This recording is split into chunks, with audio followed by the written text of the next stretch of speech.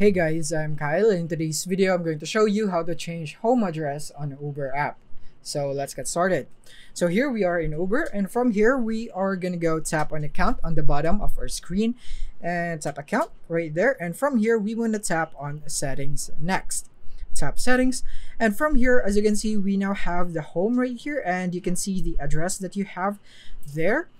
So now we are going to change that. So to change that, you want to tap on that home icon. So tap on that, and then from here you can just go and select the map right here, set location on map. So tap on the map, and then you can just drop the pin right here. But I suggest before you do this, you must go to here first into searching for that location. So from here, let's search for the location. So let's say we want to go for this location right here, just for an example.